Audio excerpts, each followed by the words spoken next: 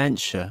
It means loss of reasoning, or more particularly, a deterioration of all intellectual and cognitive functions, without clouding of consciousness or disturbance of perception, and is due to chronic progressive degenerative disease of brain. In dementia, the patient is awake and alert but not aware.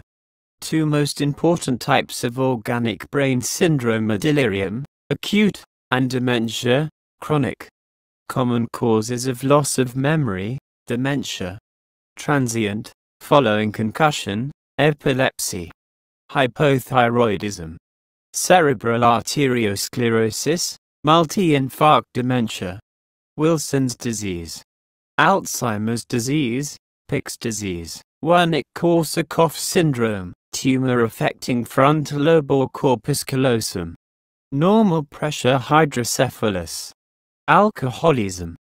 Huntington's chorea. Chronic subdural hematoma. AIDS. Pellagra, vitamin B12 deficiency.